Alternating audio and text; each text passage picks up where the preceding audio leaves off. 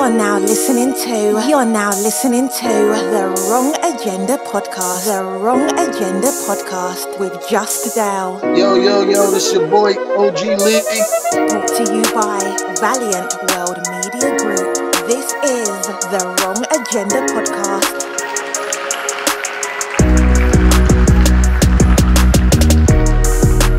All right, how you doing, everybody? And welcome to the Wrong Agenda Podcast. I, of course, am your host, Just Dale. I got my co-host with me, OG Lee. Sir, we here.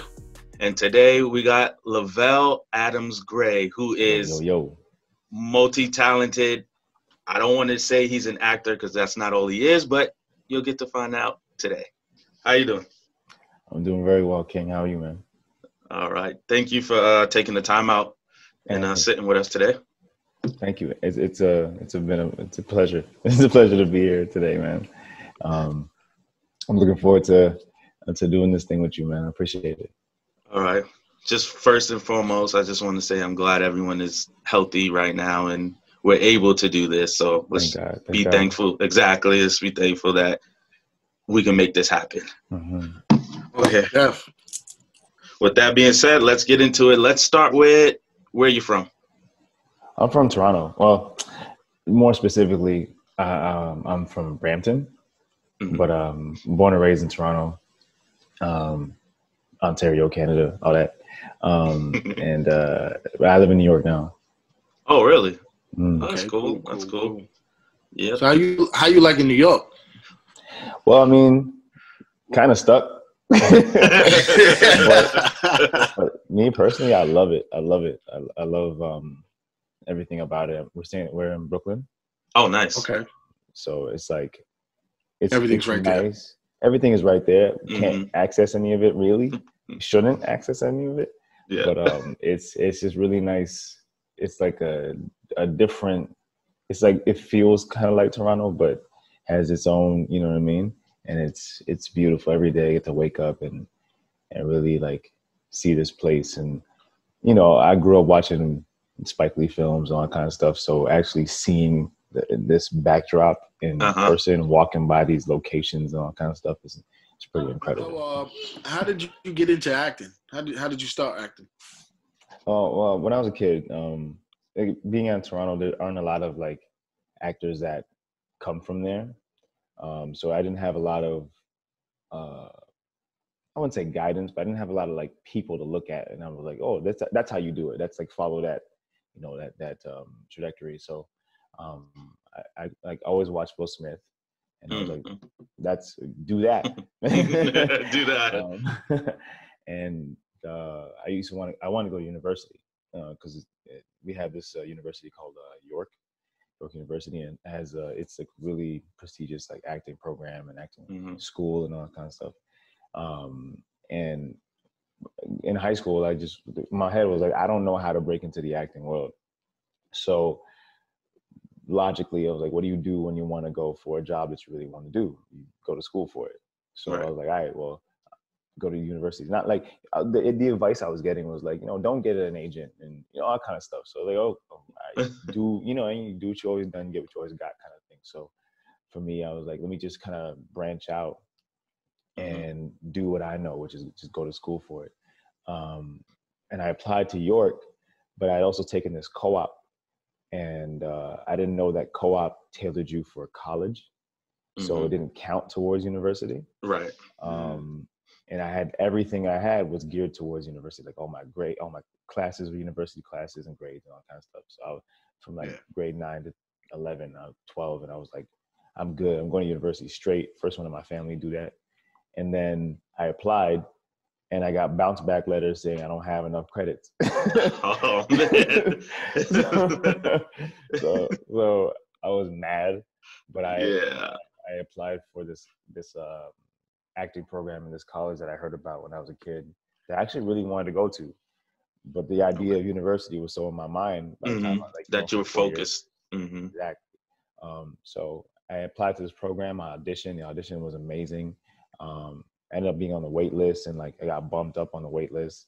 And when I got in, I was at work when I found out. Like I was working at this factory over the summer with my friends, Mm-hmm. And when I found out I got in, what the hell did I do? I think we were in the lunchroom, and I just went crazy in the lunchroom, ran around and stuff.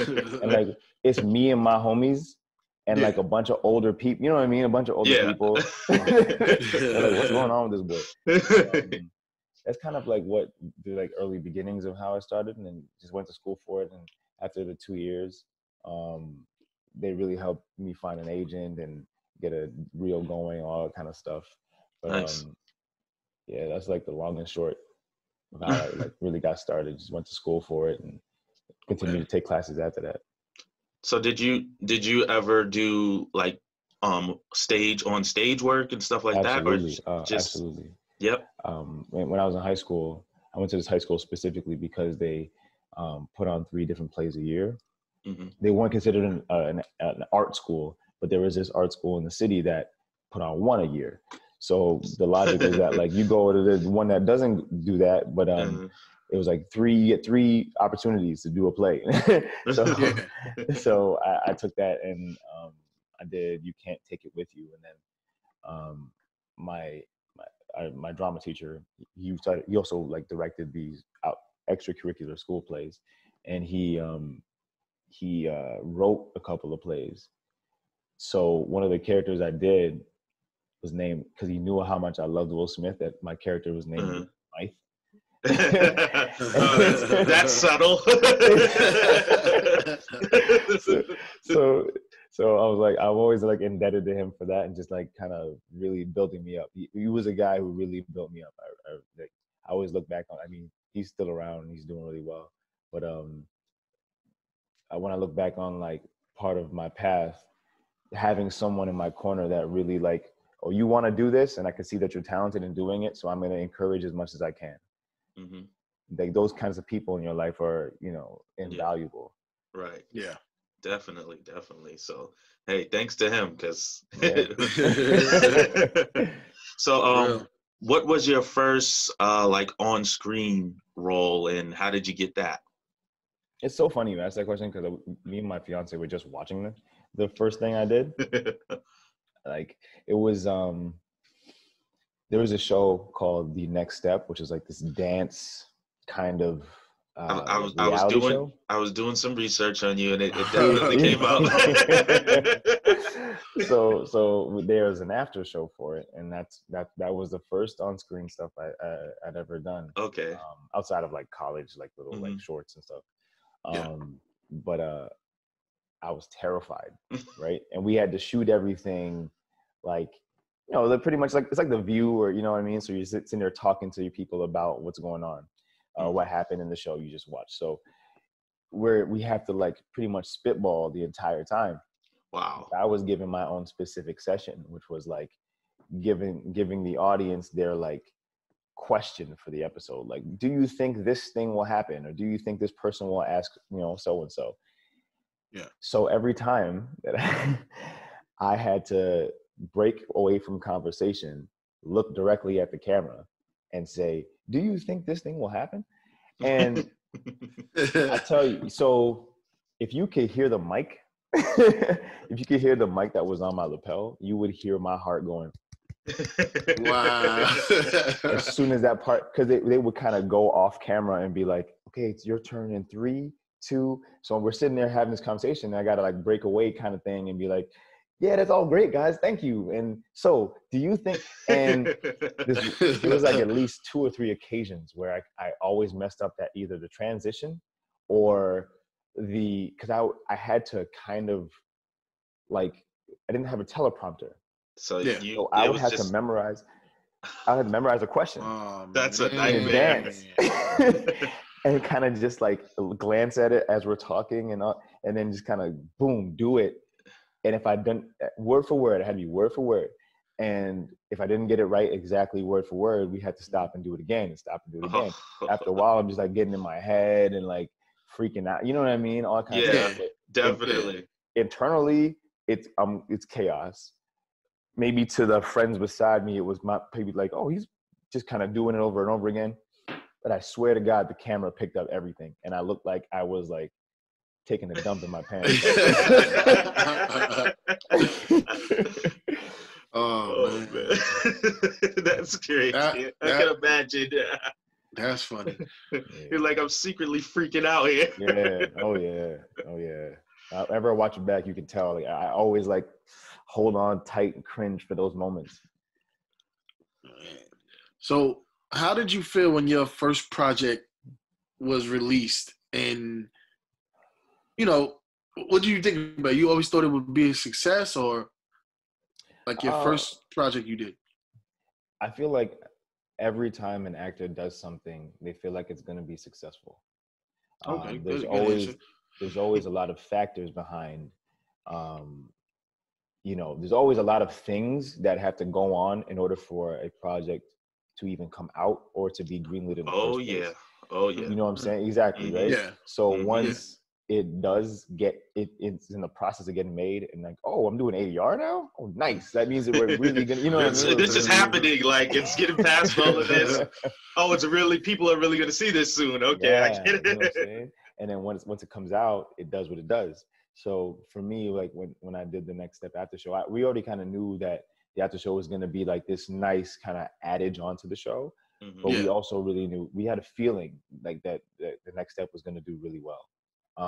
And when it did do really well, and it started traveling, to the UK and all that kind of stuff, and these guys toured, but they also decided that season 1 was good for the after show. They didn't really need to do it again, because of budgeting and all that kind of stuff. And I was like, once I'm really good with, like, once I do a project, once I do something, I'm good. I'm good. I don't need to, you know what I mean? Like mentally, I'm like, I'm done with this part, like next chapter, and let's move on, let's move forward. I'm always like excited to do that. So once we really didn't, hear anything about a season 2 for the after show and all that stuff, I'm like, dope, what's the next audition? Like, what are we doing? What we doing next? Yeah, let's go. So I know you said, Will Smith, you're a big fan of Will Smith and stuff like that. Who was some of your other inspirations? Like, who else inspired you? Denzel, all day, every day. Denzel. Definitely. Can't go wrong with Denzel. I can quote movies. I can, you know what I mean? I just watched Mo Better Blues again the other day. That's probably the second time I've seen it now, and like, that's classic. Super underrated though. Like, because I've been branching from watching Denzel's work to, like, let me just watch some Spike stuff, because you know what I mean. Like, it's super underrated film. Like, I did Ma Rainey's Black Bottom on stage a couple of years ago. Like, I guess technically last year, but a year and a half. And I played Levy, and the character of Levy is a trumpet player, and he's like really, wants to do his own thing and make his own band and do all these kind of things that it really clashes with what Ma wants and all that kind of stuff. And I watched Mo Better Blues in preparation for that, and seeing so many parallels between these two stories. I look at, like, Mo Better Blues as like the spiritual sequel, to, you know what I mean, to the story, because, like, it's kind of like, oh, he did get his own band, and now he's like running his own band. I know, like, sax player. You know what I mean? Now you have a sax player coming in. It's just really such an amazing film to me. Such an amazing film. So yeah, Denzel. Love Jamie Foxx.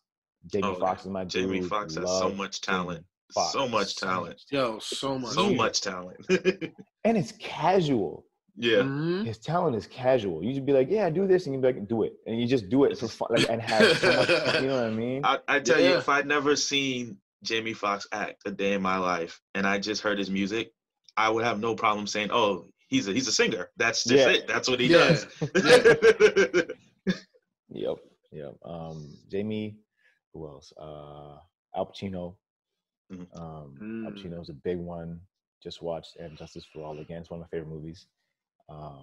Django is my favorite movie of all time, which is like, one might be surprised. That's some good. That was a good movie though. It's an incredible movie, like incredible, like, and just nice to be able to see it in that way, and like kind of through a Tarantino lens, where you're not just like, okay, this is slavery, and here we're gonna be doing, like, you want to get a slavery film, we're gonna be talking about, we're gonna you know what I mean? So to have it in this kind of context through this Tarantino lens, Tarantino nice kind of, he's a whole nother level of just. I love his movies. I'm a big fan of his. Oh yeah.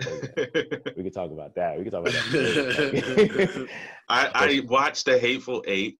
and they came out with like a special extended cut on Netflix at some point, and it's just like it just got better and better. Like everything. Wow. Yeah.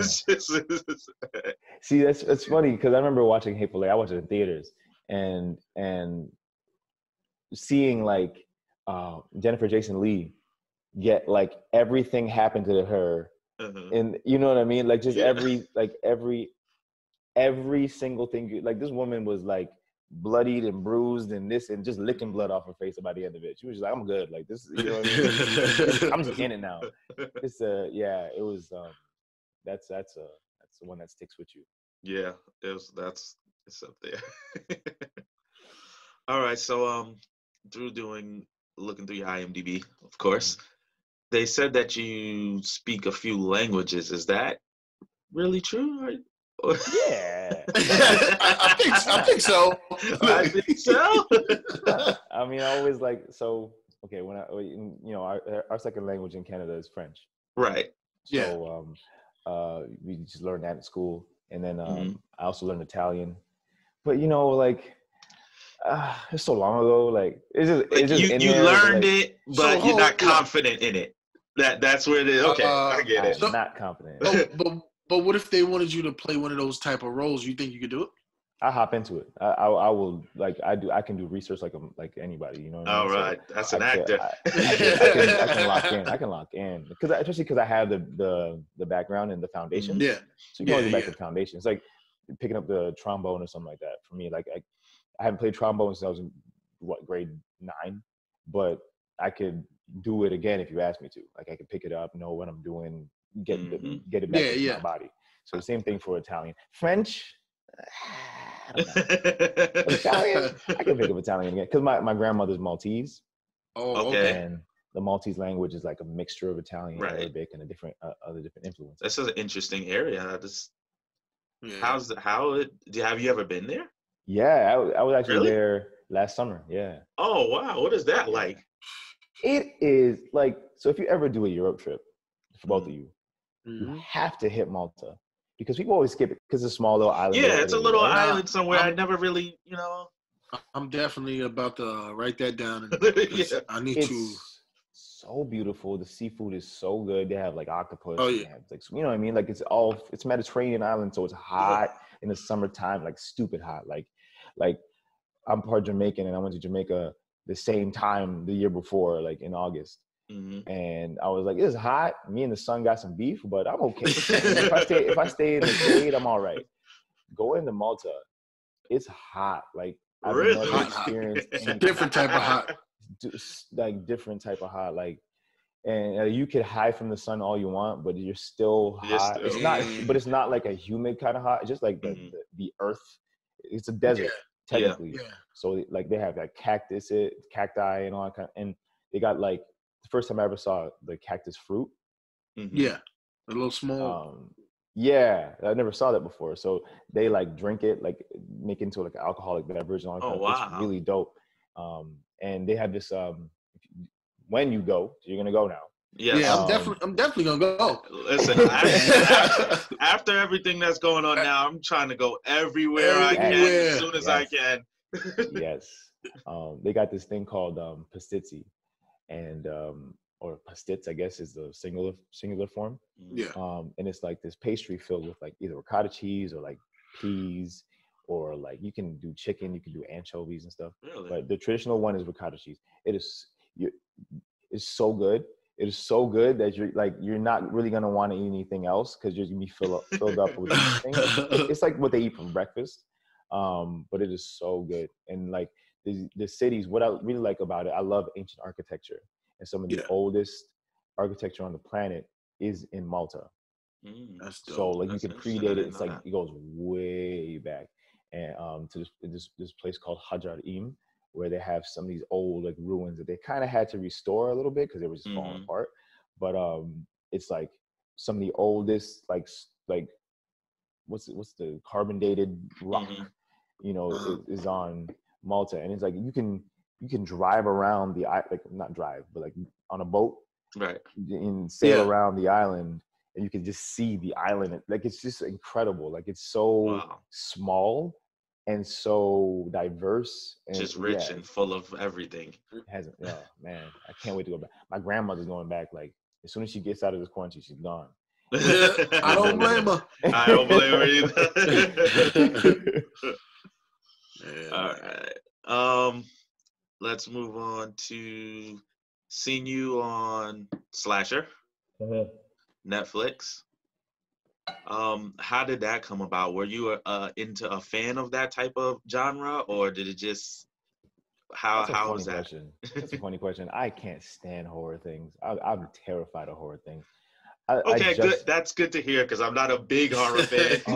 But growing up, I have older brothers, so I was kind of scared into watching horror. But then when I got old enough to make my own choices, I said, "No, I'm good." Same. Horror is not the same anymore, anyway. It's not the same as it used to be. No, it was way scarier back then. Maybe because we were younger. I don't know. Probably. Stuff like Evil Dead and the original Friday the 13th scared the mess out of me. Yep. There were Candyman. things I couldn't watch. See, Candyman is something I still couldn't watch to this day. That's something that's terrifying to this day. Of course. You remember he killed a little boy in the bathroom, like while he was still peeing? Like, what are you doing? Like, that's a villain. Like, you know what you're doing, dude? Making bees come out of your mouth. Come on. Oh yeah, that was terrifying. Yep. He was a savage. Yeah. So how did that come about? How did that come into your life? I actually auditioned the same day. I auditioned for that part. I auditioned for a play, and it was I loved the content of the play, and in my mind I was like, I'm good with this play. Like, let me just go audition for this and use my whole body for this work. And really, I was so committed, and everything was just like, I was ready to do this part. It wasn't even just like auditioning for the role. I was like, I'm here to do this part. Like, you're going to give me the role today, and I'm going to rehearse tomorrow. Like, let's do it. And I auditioned for the part, loved it, had a great time, left. And then I had an audition for Slasher. So I was already going in like ready, confident. Yeah, you was ready, yeah. And I already had something that I'm like, I feel good about my work today already. So I'm not scared. I'm not like, you know what I mean? I can just be there and breathe and listen and just do this thing. Cause I already feel like I had this. So I went to the audition, and it was me. The casting director's name is Stephanie Gorin. She's one of the biggest casting directors in the city. And it was me and her, or her assistant, and she was just saying like, you know, just do the scene, and just, you know, make it real. And because I think it was just because I was so dropped into my body. I love theater so much because it really utilizes all of you, and I felt relaxed going in. And so going in like that, she said, make it real, like all day, like, you know what I mean? Like, you were already in there. Yeah. And it was like an argument scene. And one of the things she said after I did it was, it's really, really impressive that you're able to make this particular line. It was like, I forgot what it was. Like, that's you do this thing all the time, or that's something you do. Like, that's how you, I forgot what the line was. It was like something like, you know, that's what you do. You do this thing all the time. And it could sound like typical, you know, you've heard it before, one of those things. And she was like, it's really impressive. You can make it sound like believable and natural. And so I walked out of there going all day, like, I'm good. And I found out I got it. And and I also got to play. Oh. And so I had already started rehearsal for, like, we had, like, not a rehearsal, but like I had helped do chemistry reads for other characters in that play. I said yes to the play already. I was like ready to go. And then I found out I booked the part of Slasher. And now it's a battle of what do you do? Yeah. Timing here. You know what I mean? So because it was going on at the same time, and rehearsals and plays, you're out. Yeah. So I said yes to the project, no to the play, and my fiance, who was my girlfriend at the time, she had an audition for the girl who plays my girlfriend in the show, and it was like I was helping her do chemistry reads for that. So her and I had just started dating. Okay. And I hadn't met the director yet. I didn't meet anybody from the show really, other than I think the producers. And her and I were auditioning together, but I already had the part. So I was like, I'm kind of good, but like I'm gonna help you out as much as I can. We Yeah. had just started dating, so we didn't know if we could tell them that we had just started dating, that we're actually a couple. So we kind of pretended that we didn't know each other, but like we kind of seen each other in the same circles. Like, oh, so when she came in, I was like, oh, hey, nice to see you again. They was like, acting all around. The whole time. You were acting inside of acting. Exactly. It was like Inception. Oh man. She didn't get the role. And she looked at me sideways for a long time because she was like, this is all your fault. And then it's funny, I told the director that like actually, you know, that girl was my girlfriend. He's like, why didn't you tell me? That would have been, would have been so, we could have got to play more. I probably would have taken more time with it, you know what I mean, all that kind of stuff. But we were like super nervous, you know what I mean? Yeah. It was like pressure. You don't want to mess anything up. Yeah, I get it. Yeah, you know. Wow. But the girl, Rebecca Lydiard, shout out to her because she ended up being my girlfriend in the show, and she was phenomenal. Yeah. Phenomenal. Working with her was like it was so she made it so authentic and real. Not even in the audition room, but actually on the day, like, and I felt like I felt working with her was like I had to really like up my game with her. Yeah, that's good. Because it was my first like lead, you know, like a series regular kind of thing, where I'm in the show from beginning to end, and you know, we're actually like part of the main cast. And so I was like nervous a lot for different things, and being able to come into this moment and, you know, just doubt as an actor in your head sometimes of like, oh, do I even deserve this spot? Like, I just got this role, and you know, there's so many other people that I know that are better for it, and all these kind of things, and all these things that we think we know, we don't know, and just kind of second guessing God's blessings, all that kind of stuff. And working with her really helped ground me, and because she's a trained actor and I'm a trained actor, so it was nice to just kind of like, oh, we're both doing this thing together that we both know, that we both were, you know, familiar with, that we're both trained with. So I can recognize that technique in her. She recognized that in me, and it really just helped elevate. Helps you connect and grow. Yeah, definitely. That's pretty amazing. Yeah, I was just something I wondered if you were into the horror thing because, you know. We're trying to watch Midsummer, but you know, say A24 produced horror. It has Florence Pugh. I think I heard of it. It's on Amazon. I really want to watch it because I've heard it's like an incredible film and also a horror film. And I'm just like, putting it off. You know what I mean? I'm just like, yeah, I kind of want to watch it, but I kind of don't. Like, I watch it with other people. I got to watch a comedy afterwards. Yeah, exactly. You got to bring it back down. You know what I'm saying? Can't be the last thing I watch. All right, so we're just going to run through some of your careers and credits right now. So we talked about that. Coroner, right? Yeah. Dope. Got to play a doctor. Yeah.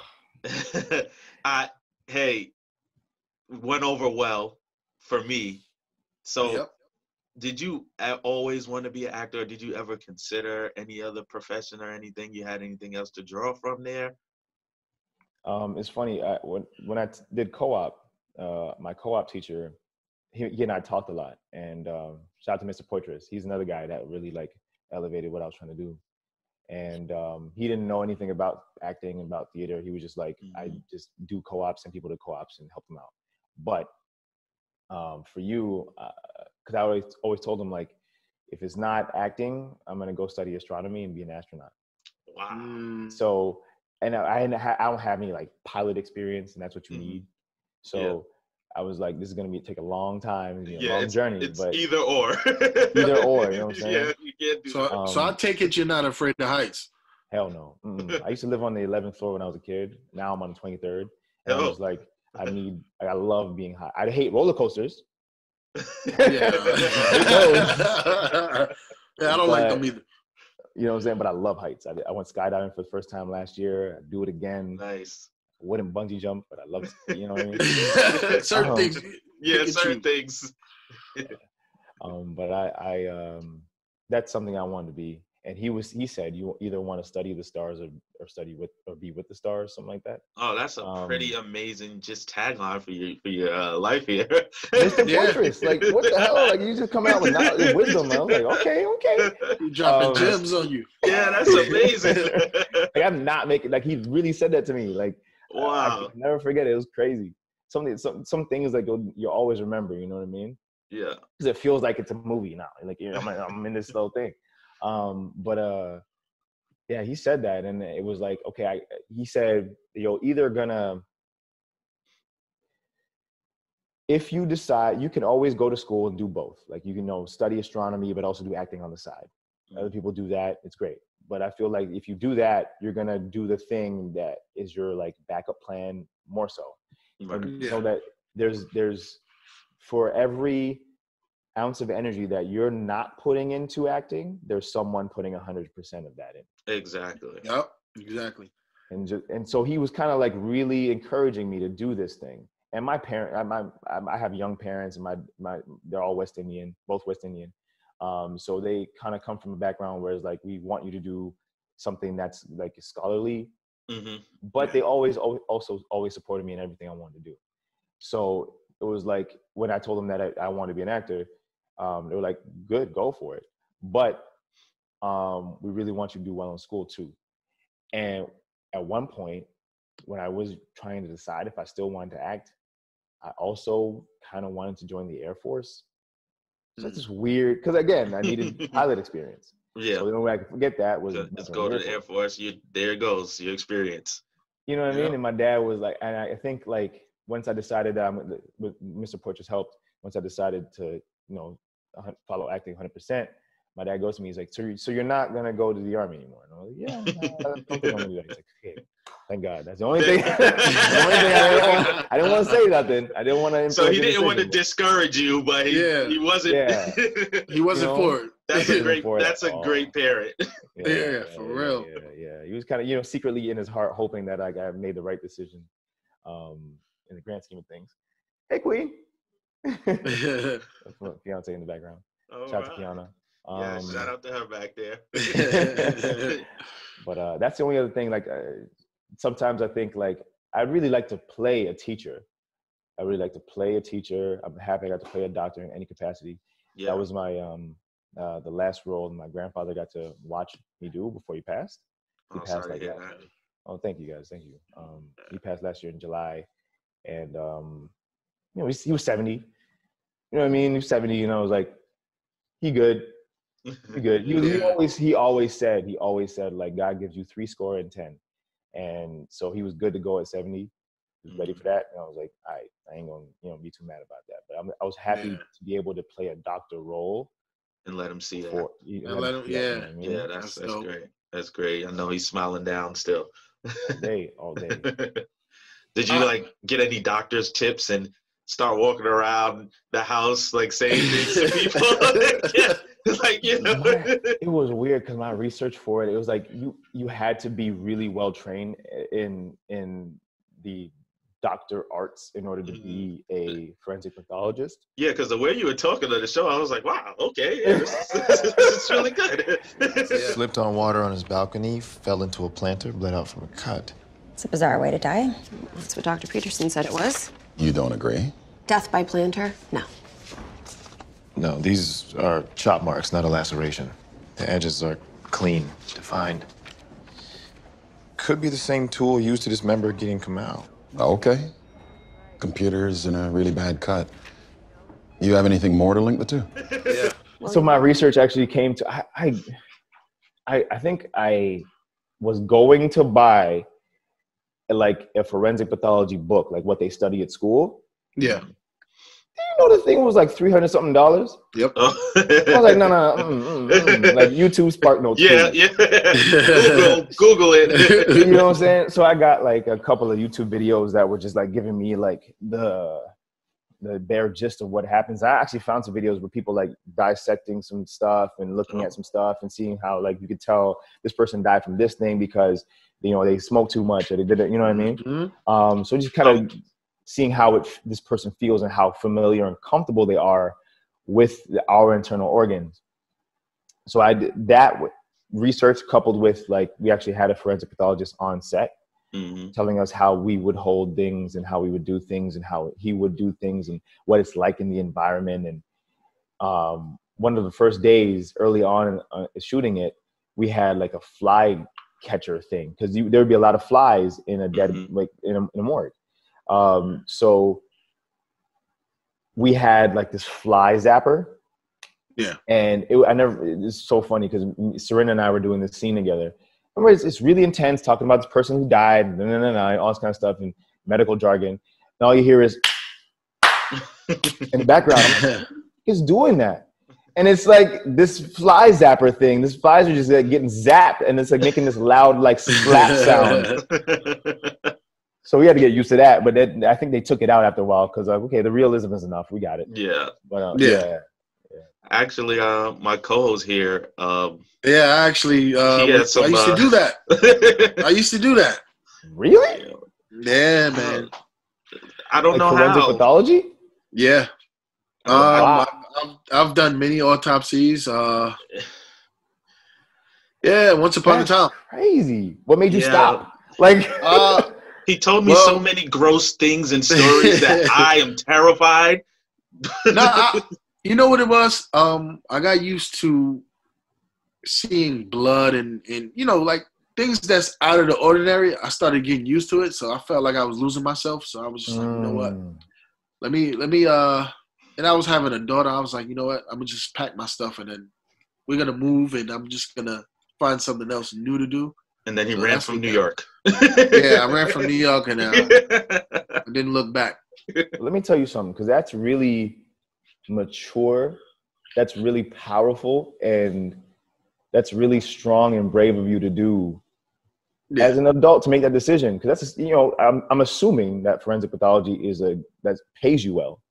Yeah, doctor of that field pays you well. It definitely does. And you're having a daughter, so you're thinking in your mind, okay, if I'm having a daughter and I have a job that's, you know, that's good standing, that I'm, you know what I mean, I'm successful in doing. Yeah. A lot of people would think, stay in this thing that I'm doing. Yeah, but once you start to lose yourself, it's just like, all right. Exactly. But you are of the present mind that you are losing yourself. A lot of people lose themselves and don't know it. Right. That is correct. Yeah. That is correct. Kudos to you, my friend. Thank you. So, is there any roles that you would not take? Sometimes, honestly, I say, like, I don't like the whole, I feel like there's a lot of big agenda with, like, drugs. There's, like, a lot of content that we have in these days in the music and movies and films, and even from the 80s and, like, 70s, 90s, a lot of, like, films that promote drugs, that, like, the use of drugs, that glorify the use of drugs, and, you know, this person spirals down this thing, but it's really fun. You know what I mean? Like, really the bad thing, they end up, like, at, you know, in the gutter, but they had a good time getting there. You know, I never want to be a part of that. So I feel like that's kind of my main thing, is I really avoid the abuse of drugs. I don't like to promote it in anything I do, because I feel like it's poisoning us. And it definitely is. I don't know so much about weed. I think weed is, like, technically a drug too, but it's also like a natural medicinal plant. So I don't really know where I stand with that. I never really I'm with you on that one. I'm back and forth. I'm on the fence. You know, I mean, it's not my thing personally. I don't participate in any of it, but, you know, we all have friends and people around we all us. got exactly. And you don't want to look at them like, you know. I don't want to look at you. But, and also I can see how, like, it can help you in whatever you're doing. Oh, yeah. Mm-hmm. So, but then when it comes to, like, the cocaine and some people doing meth and crack, that's too much. You know, ecstasy and M and all these kind of things that, like, expand your mind, but also, like, people can really. And then now the whole thing is, like, pharmaceutical drugs, and that's being really promoted and glorified in certain ways, in certain aspects. Like, I'm watching a show and you can see that this character is dealing with a lot of stuff and it needs to go to rehab or so and so, whatever. But the visuals of it, if I'm a kid watching this, or my mind still isn't, like, mature enough to wrap around these things, I'm looking at this shit like, this is fucking dope. Like, pardon my language, but I'm looking at this, it looks really cool. So I'm really cautious of, like, being a part of anything that really, like, can be seen as pushing that in any kind of, you know, forward narrative, making it look positive. Right. Okay, so you wouldn't do a sequel to Breaking Bad? Nah. All right, just checking. But then you see, like, I would love to do a film where if it talks about the downward spiral, it really talks about the downward spiral. Like, yeah, you know, Requiem for a Dream, where like these guys are all like junkies and they're dealing with stuff, but at the end you see like Marlon loses his arm, homeboy, you know what I mean? They're like, you see the tragedy behind it, down and out. Because I feel like, so if I would be a part of something like that now, I wanted to really speak to like the destruction it could cause, like Beautiful Boy, you know, a film where it really highlights, like, you don't need to really do that, you know. Long and short of it is that's what I really want to do, or if I were to be given that opportunity, that's what I want to do with it. So if they're kind of steering it in any kind of way that kind of, for me, feels like it's glorifying it, then that's what I asked that. Okay. I am a Arrowverse fan.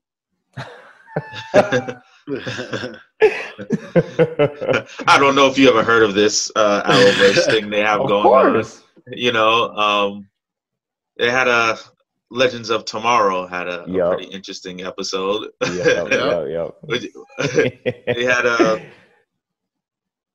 had a pretty interesting guy on there. You want to tell us about that? Oh yeah, I'd love to. I got to play a young Barack Obama, Barry Obama, as they called him in the show. That, again, another role I got to do before my grandpa passed. And I'm so happy. Like, that's part of the reason why I love being an actor, because we get to do things that, like, speak to something, you know what I mean? Speak so far out, and to so many, like, what if scenarios, and this idea and this creativity, and you know what I mean? It's just kind of so open and free and exciting. So, like, even though I'm not a president, and I probably never will be, I got to play someone who ends up being the future president. Did you feel any pressure from that? Yeah. But then it's like, like, how does someone tell you, oh, you're going to play a young Barack Obama? For me, like, the pressure was, I didn't feel no pressure because no one said I had to do anything really that was specific to him until I got there. And then one of the, I think it was the line producer or something, was like pulling me to the side saying, you got to really like get his stuff down. Like, whoa, like, here's this video I found that actually talks about him in his like early life without like, before he like did the speeches and stuff, and he actually got to like really speak proper. Here's how he speaks in his like, as a young kid. Back in Chicago. You know what I'm saying? I was like, oh, okay. I didn't think anybody cared like that bad. You know, because like I naturally, you audition with that cadence. Right, you audition with the idea this could be him, and I had been growing out my hair anyways for the show, so I had this natural like 70s fro, and I was like, all day. So when she gave me, and honestly, thank God for it, because I felt that pressure, but there's also this pressure of like, if I don't do it, it's not gonna get done. Right. You know what I mean? Like there's that kind of like that self pressure of like, if I don't do this thing, then it's not gonna look good and it'll be only my fault. Right. So her putting that little like behind the scenes pressure on me was like really, really worth it. And you know, we see it like sometimes when I watch it back, I'm like, oh man, I did that. Like I was zoned out. And getting to play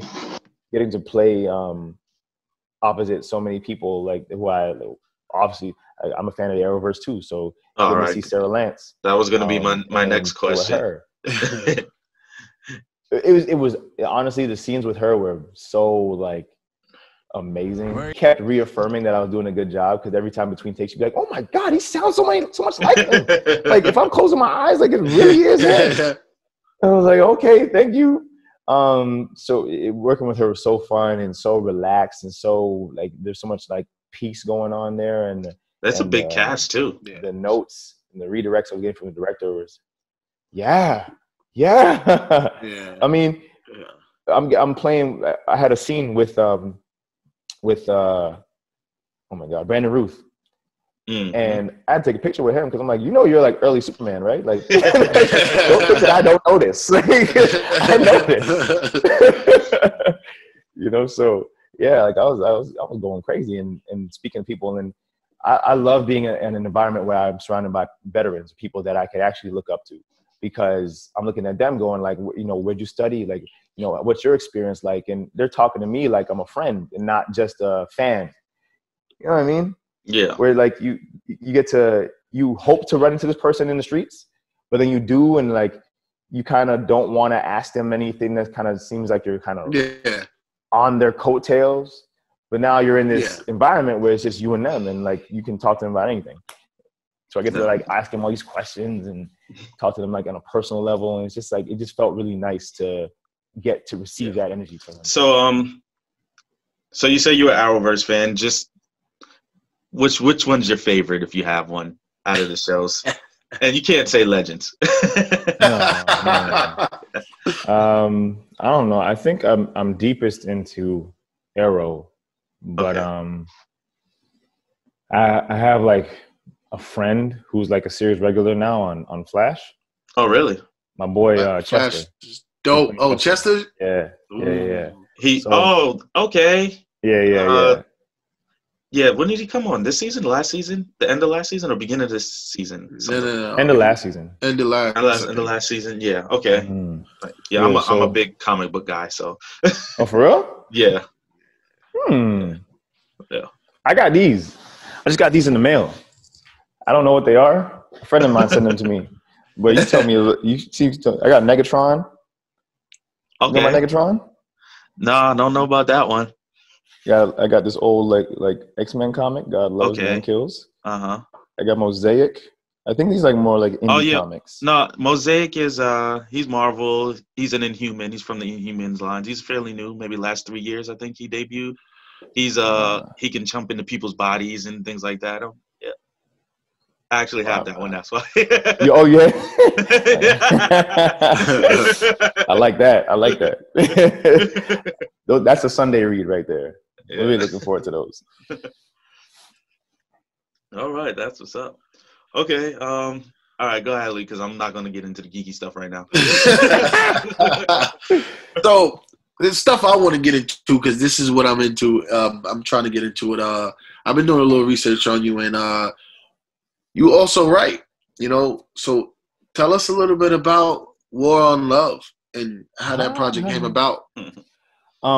That was there's this thing in Toronto called the TO Monologue Slam, and I mean I guess I shouldn't say it's in Toronto now because like it's gone to Vancouver and it's gone to Jamaica, but it's just my mentor Andre Newell, and he like runs this monologue slam, and he's been doing it for like a few years now, like maybe like 8, and. Okay. And I was participating in one. I got like it's just like it's like a poetry slam, but you do monologues, and you get up on stage, and the venues always change, and you like compete against other actors and do these monologues, and the audience kind of like they got judges and stuff. It's really really really cool, and I find that has been like super like great for my like development as an actor, because I'm on stage, doing these monologues in front of people, and like I've won like 3 times. So it was really good to like just get that, it build my confidence up, really get my confidence up. My first one, I was super nervous. Took a shot at like Ray and Nephew, Jamaican overproof white rum. Like I wasn't playing. Like I was scared. I drink that all the time. You know what I'm saying? Like it was scary. So I know now, like, it's just like a really great opportunity for actors. So there's this girl that I had a big crush on that we used to go to the slam, and we had talked here and there, and nothing really ever came out of it. And we actually really connected, but it was just like, different time, and, ghosting was all this kind of stuff. And I was like, I'm not going to get ghosted. I'm way too cute for that. So I went up on stage. I knew she was going to be there. So I went up on stage, and I had actually written this monologue called The War on Love. And I was pretty much saying that like, it's like this, like cool to be apathetic, and it's cooler to not care and to do things like, you know, it's more popular culture to do these things because there's like this World War III is going on in our hearts. Oh my gosh, it sounds so weird now. But no, yeah, it's dope though. It's true though. That's dope. And there's a lot of truth to that. It was something really personal I was really feeling, and I wanted to just really voice that to her and also to show it to other people. Andre really liked it and wanted to shoot it, and so we did a little short. It's like a short, and yeah, we did that together. Went to some festivals. It was really cool, and that's part of the reason why I look at Andre as a mentor of mine, is because he another guy who really, you know, really wanted to. I saw my development and wanted to elevate it. But yeah, that was my first kind of thing that I ever wrote that was shot and did this. So how hard was it to write that though? It was easy. It was easy because it was so easy. Was in the okay, I get it. I get it. Right, straight from the heart. It was straight from the heart, and I structured it in a monologue way. But I wrote this other project that you'll probably never see, which breaks my heart to say, but it's I have to remove myself emotionally from it because I think that's where I write from. But there's this one project that me and my boys do because we have a production company together. Okay, nice. And we wanted to produce our own work, and it was around the time when Alton Sterling was murdered, and we were mad. We were all so mad. Like there's 7 of us, and we were just like 7 Black boys from different communities, you know, African, Jamaican, Guyanese, you know, this, that, and the third. Right. And but we all feel the same. Yeah. And we're all actors, and we're all feeling this kind of similar feeling, but have a different mental perspective. So some of us were saying, like, we got to do this. We got to like change what we do. Like, I got to like go around the world and like be part of the UN and stuff. I got to go, you know what I mean? Go do that, be more diplomatic. Right. I got to speak through my work and make sure that the content I'm doing is really poignant and really talks about these things until it stops happening. I got to go mess some people up. I got to, you know what I mean? Yeah. So we all had these different perspectives.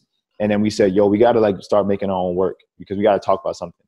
And these projects that we're auditioning for ain't talking about nothing. So we decided that then and there to actually like make this about producing our own work and actually putting our own like content, literally like ideas, put it into a hat, choose which one we're going to do, and we do that one. Wow. And so that same night, I started writing this project called The Old Proverb. And I hesitate to say because I really feel like I was like, that God was moving the spirit through me that day. When I first wrote it, and then like I had to refine it and tweak it and all that kind of stuff. But it was this idea that I had, and the idea is patented, so I'm looking at y'all. You better not. But it's this idea that the similarities between these historical figures, Martin Luther King, Malcolm X, Huey, Rodney King, and Marcus Garvey, and their ideologies are not so dissimilar from what's going on today and how the young Black youth think today. And but the ideologies are spread so wide amongst so many people. Like they literally live on. And I want to show the mirrors, how what's going on today is not very different than what happened back then. Yeah. And so I want to draw this like kind of like what if scenario, kind of take like Tarantino like liberties and say like, what if Martin died before Malcolm? And what would that look like? And also what would it look like if Marcus Garvey was in the same room as Rodney King, that happened in the 90s, but put all these people together, take like creative liberties and put all these opinions in the same room, and how people feel. The person who actually received the biggest brunt of police brutality, what does he say? What is the man who said, let's go back to Africa and make this place our own because we ain't got nothing over here? What does he say? What does Malcolm say? What does Martin say? And what is the person who started the Black Panthers? What do they say? And really shape these, get these talks really specific. Yeah.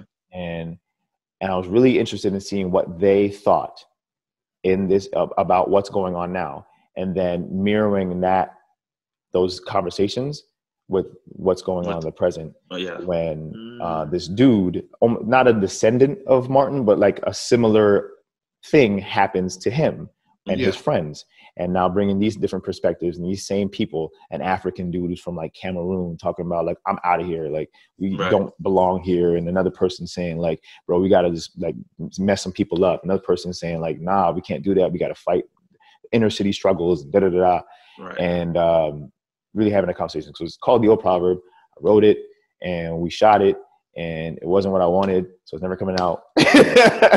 Reshoot it. How are you gonna give us this synopsis and this amazing just whole thing, and then just say we're never gonna get it? That is horrible. Look, man. Look, some of our favorite rappers and our favorite musicians have content that we will never hear and only leak snippets to. Yeah. Well, at least could you just please, just to make me be able to sleep well at night, say if you don't decide to move forward with it yourself, if you find someone through your journey, your career, who you think can handle it, just let them do it. Because I think that's an amazing idea. And it would be a shame if it went to waste. It would be a shame. It would. I'm really open to that, actually. Yeah. And like I said, like I have to remove myself from it emotionally because it's a passion project of mine. It's a baby. And I really wanted just to be right. And I wanted it to look right. And I wanted it to feel right. And I wanted the imagery. Right.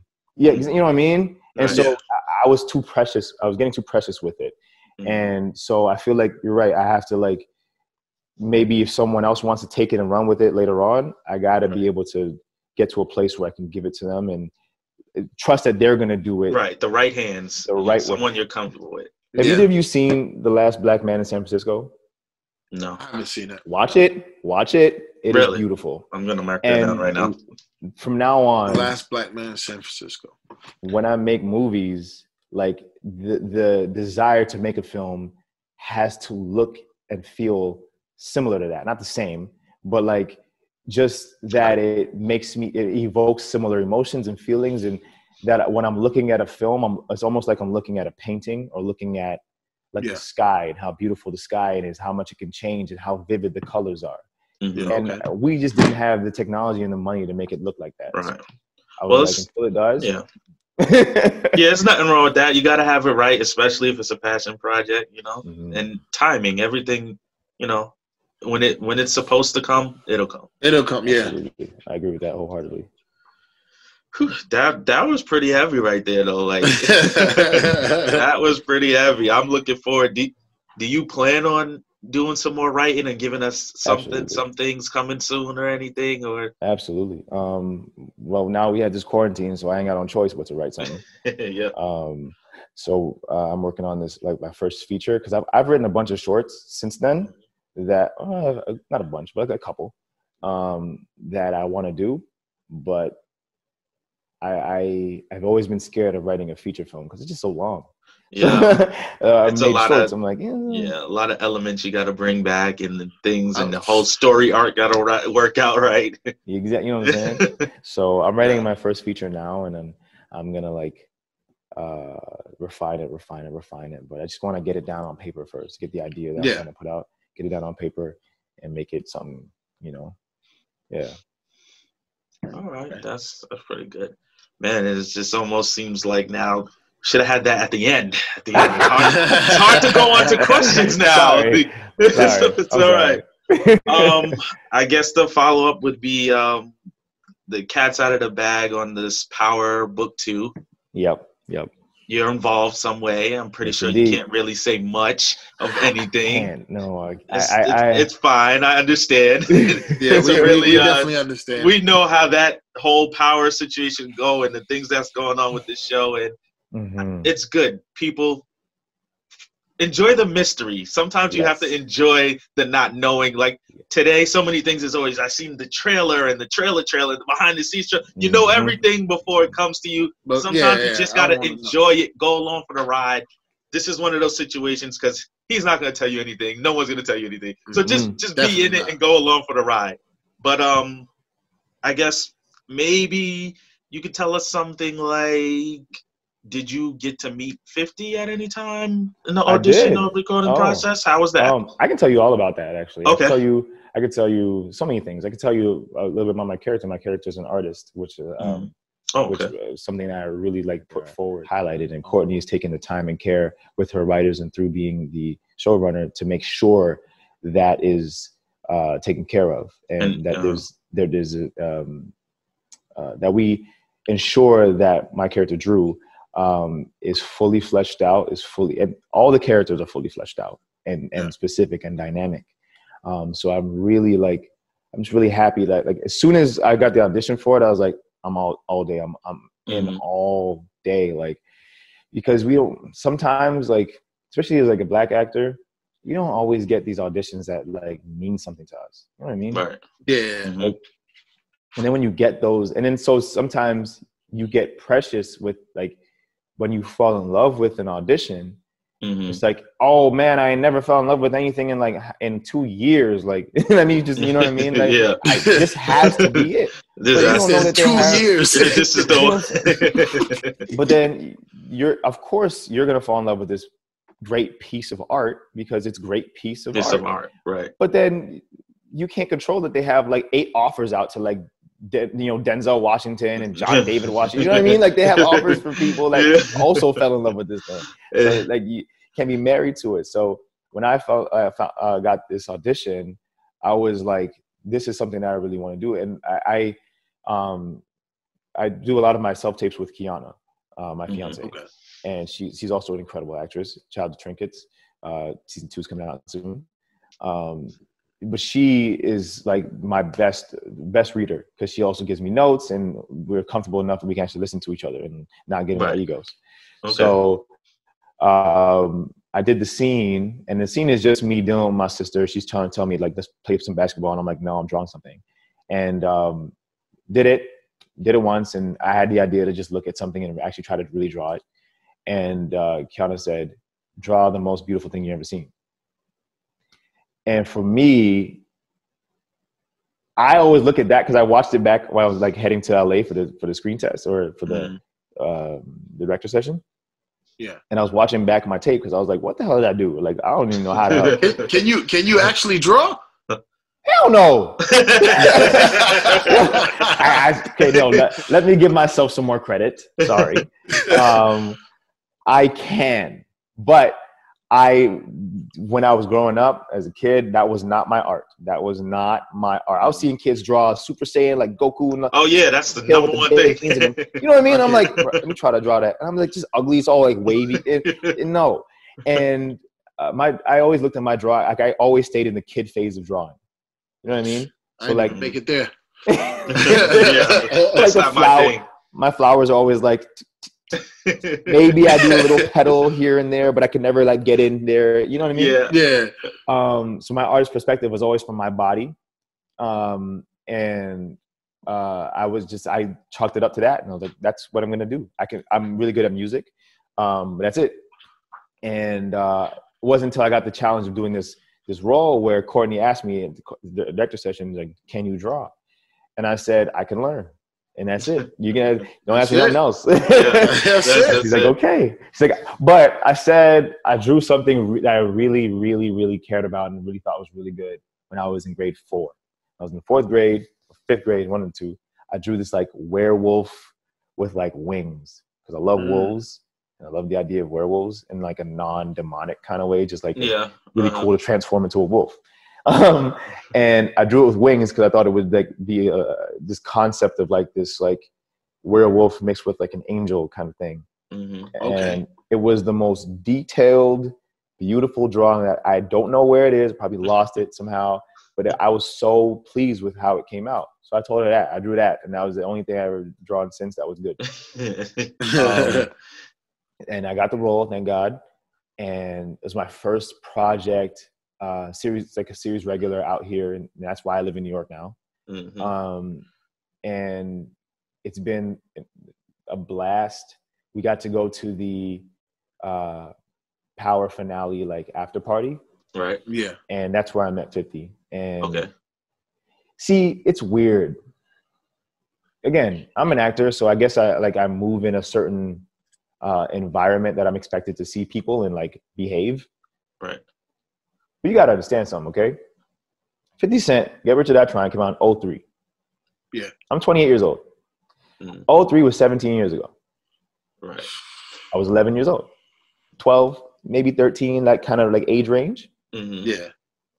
That's when I'm listening to 50 Cent. And I'm loving every lyric, every single song. Second. I don't know if you guys remember this, but when the massacre came out, it was supposed to be called the Valentine's Day Massacre beforehand, but then they had to change it because of censoring, all kinds of stuff. I was actually working at a record company at that time.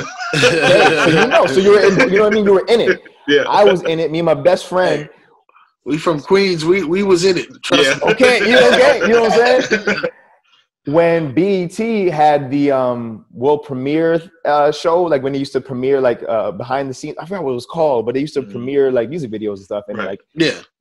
So he dropped the album, and before he was gonna drop the album, he kept doing this like pre-release stuff and like little things here and there. A lot of promo. Mm-hmm. And he was doing the world premiere for I forgot what song it was, but every time, it was for Out of Control, I guess. Yeah. Yeah. So every time they would go to commercial, they would do like the little beat for Out of Control in between, you know what I mean? And then I'm like, with my boy, I'm like, what song is this? Like, this song is terrible. And so when the album dropped, I was hunting for that song. So when the song was on the album, I went crazy. Like, I'm like a little like boy, like tearing up listening to this amazing song. I'm like, the beat's incredible. Disco Inferno, when it was on the radio, was like everything had to stop and drop when the song came on the radio. People need to stop talking in the car, turn it up max, like that's it. Disco Inferno, every lyric. Go down. Yeah. I used to be so obsessed with in the club that I didn't think there was any cussing in the song. I thought it was the most perfect song. It was a good upbeat song because I always heard the edit, right? Because I was a kid. Yeah, right. And I was like, Mom, like there's no cussing in it. Like I can just listen to it and actually sing it out loud. And when I finally heard the unedited version on the album, I was like, oh my God. My parents were like, that's what you think.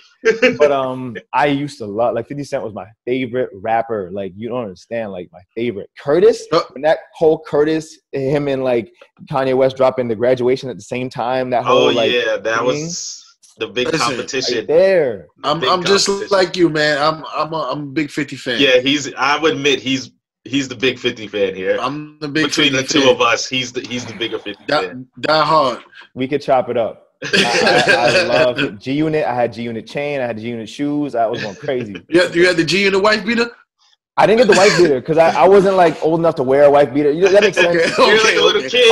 I went big beater. Thank you. But and I went to uniform school. Them joints was fly though. They had the different colors on the. So and you never seen nobody else with them. Nobody else with them. No, man. Listen, like, and that's like, I loved what G-Unit 50 Cent represented. Yeah. Was that like, we're going to take something and make it and really push this thing. Whatever we're behind, we're going to be behind it 100%. And there was this conviction that 50 Cent had that it was inspiring as a kid. It was like, I'm going to say I'm going to do something, I'm going to do it. And by any means necessary, whatever you think is wrong or right, I don't give a damn. And now you see 50 Cent today, and that same personality is infused into his work nowadays. And I love it because it reminds me of growing up and being able to talk so much shit with your friends and make fun of them and say like your mom got 2 toes, and even if your mom actually has 2 toes, you're not taking it personal as a kid. You're like, oh, whatever, your mom got a big ass forehead, and just going back and forth and being able to take it and have that thick skin and not take it beyond. You know what I mean? Taking that same energy, 50 Cent has the same energy that he does now with his like peers and all kind of stuff, and really takes the piss out of them. People who take themselves really seriously. Yes. And when I see it, I'm like, this is hilarious. They might not think so, but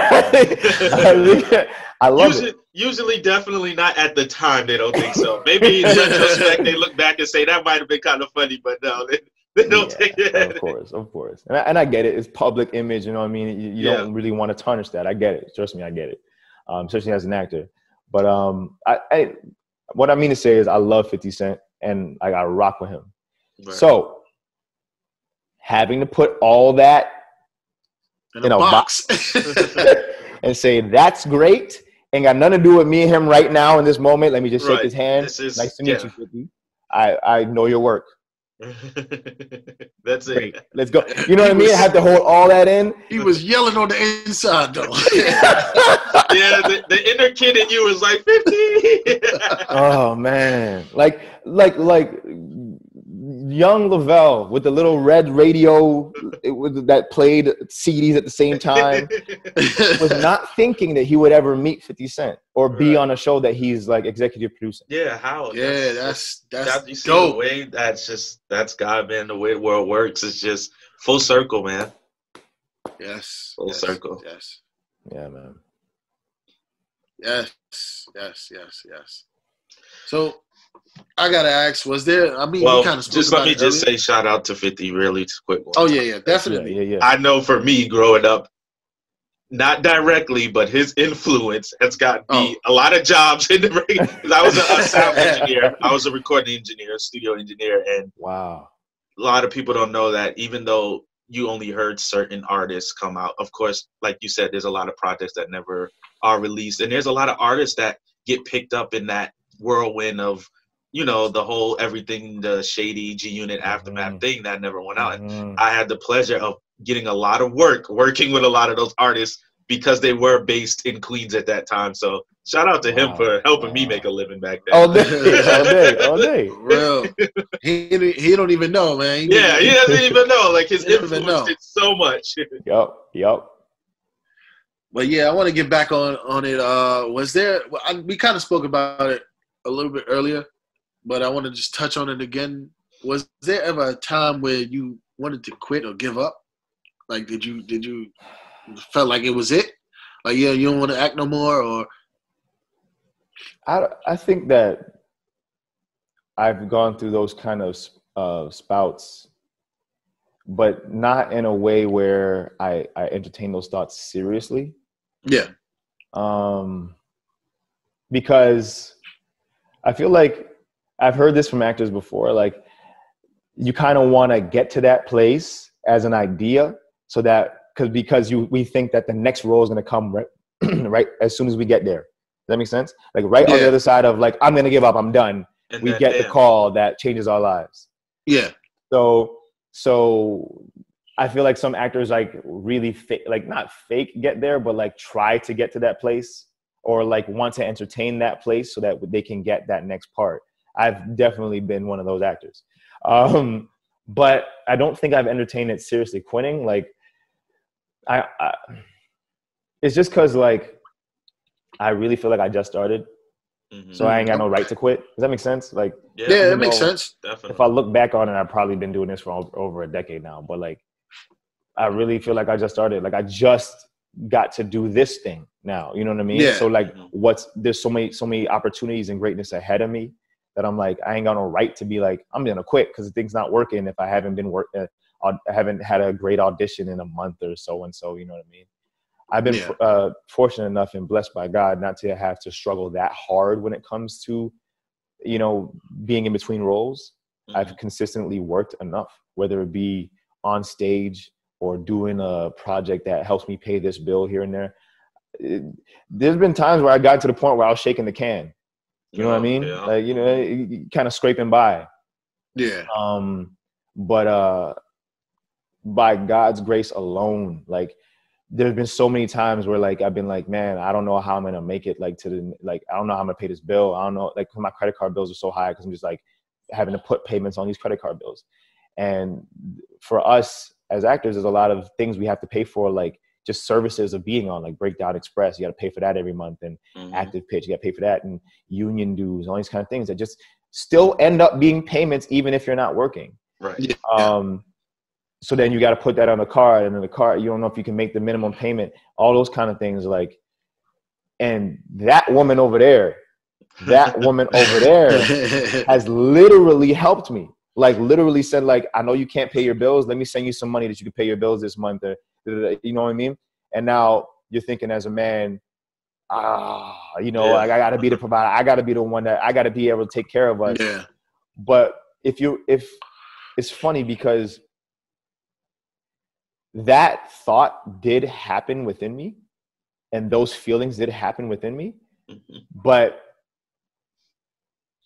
it's like God shows you that, like, you know better. You know that you need this help, and that you've been asking for this kind of help, and that you need to accept it no matter, like, you've read the scripture when the guy in the boat saying, like, or drowning in water, and he's saying, God's going to come send me a boat, and 8 people come by and say, yo, come on. He's like, no, God's going to come get me. He drowns. You know what I mean? Yeah. You're asking for that. You're expecting the help. Yeah. So you're blessed to literally have a great woman behind you.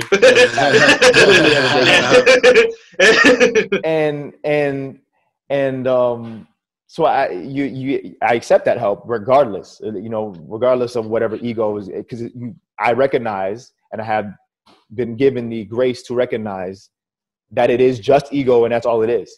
You know, it is just that. I'm just being an arrogant guy that doesn't need to be an arrogant guy by not accepting. You know what I mean? I need help. That's it. And we can be partners in that. So I've been blessed with a partner that is like, you know, when I haven't been working, she's been working, and vice versa. It's a wonderful thing, man. So entertaining the thoughts of quitting, like, with that kind of structure, with that kind of, like, with the God at the helm and this woman behind me, like, it seems dumb. Like, okay. But the only time where it would make sense to me is if I'm not having fun, if I'm not enjoying what I'm doing anymore. Right. Exactly. Thank God I haven't been at that place. Yeah. That's good. That's all it is right there. That's packaged, well said, and I don't really think you can poke any holes in that. You love what you're doing. I got an airtight argument. Look, I got lawyers on this, okay? Like, I love what I'm doing. I have support. Why would I quit? I just started. That's it. There's nothing else to say here. Yeah. It doesn't, I shouldn't, for lack of a better word, it doesn't seem dumb to me, but it seems like if I would be doing myself a disservice if I entertain those kinds of thoughts. Yeah.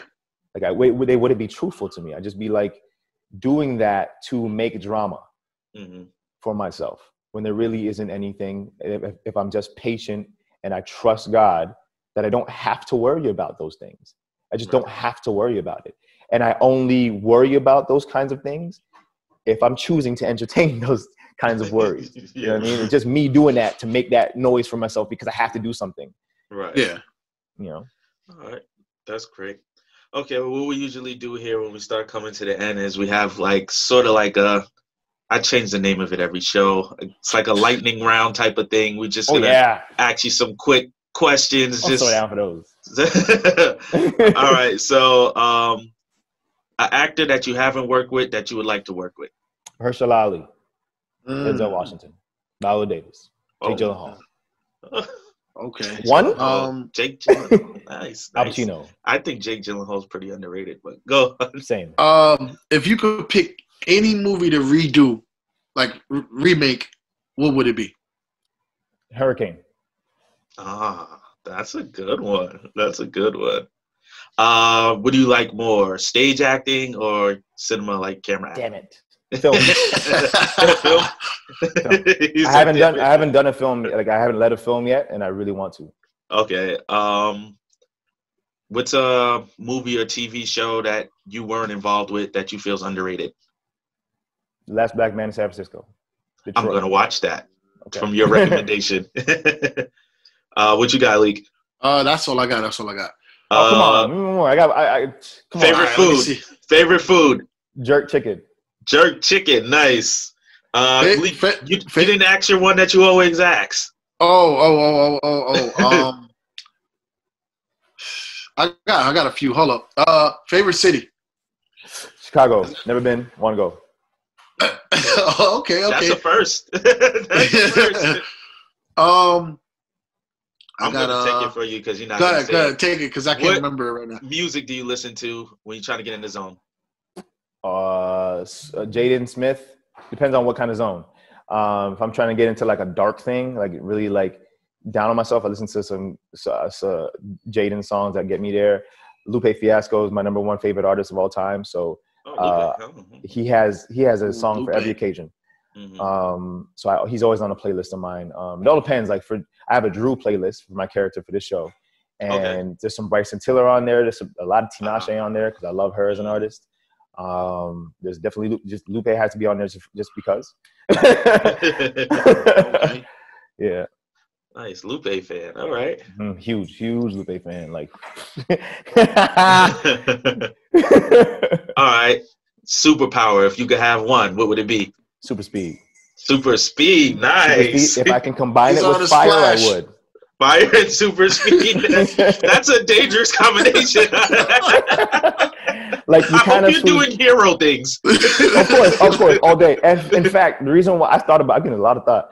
Super speed because I can control it, right? So like if, for example, I can make it the most practical superpower that you can possibly think of. I'd be the best basketball player of all time. I'd break every single record in the Olympics. And I would create the illusion that I'm training up to get this fast. I wouldn't just like out of nowhere show up at the Olympics. Right, because you can control it. Exactly. You know what I mean? So I like get faster every year and just trying to like, do that. I would just beat these records. I would just beat them. So you're like, what? He's just really good and short and like really fast. I guess that's, you know what I mean? Yeah, I thought about that a lot. I wasn't expecting that. He really had to throw it out.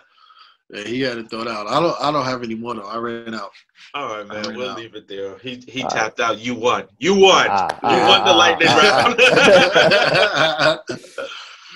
All right, man. Once again, I want to thank you. Can you shout out anything? Shout out everywhere people can find you. Your Instagram, everything like that. Projects, anything you want to shout out? Go ahead. You can find me on Instagram at Lovelladamsgray. Same thing on my Twitter. I'm probably more active on my Twitter than I am on Instagram. Shout out to Kiana Madeira for holding me down always, for being the greatest fiance of all time, and God willing, the greatest wife of all time. Trinkets 2 comes out probably this summer. Well, we'll see with the quarantine. She's also doing a trilogy of films called Fear Street that will be dropping. Shout out to Ghost, Power, Power Book 2 Ghost. Shout out to Courtney Kemp. Shout out to my sister Toya. Shout out to my brother Woody. Shout out to my cousin Daniel. Shout out to Mary. Let's see. Who else? Shout out to my family. You get to meet Mary? Did you get to meet Mary already? Yeah. And whenever you need to come back or want to come back and just pop in and talk to us, and anytime. Oh man, same here, guys. This has been a huge pleasure. Thank you guys so much for having me on this thing, man. I really appreciate it. Thank you. Yeah, thank you, man. Thank you for taking out this time. Well, Lovelladamsgray, check him out. You'll see him coming soon on Power. I think the date might have been pushed or something because everything that's going on. I don't know when the date is, but if you're into Power or not, you'll find it. You'll know it. Everybody's into Power. Slasher on Netflix, Coroner. Just check out all his stuff, man. He played a young Obama and he was great. Just check him out. If you know him already, good for you. If you don't, it's a shame. Check him out. All right. This has been the Wrong Agenda podcast. Thank you, everybody. Make sure to comment, like, subscribe. Of course, toppriorityclothing.com. You can get your merch, your shirts, hats, anything you need. And we'll see you again next time. Appreciate you. Peace out.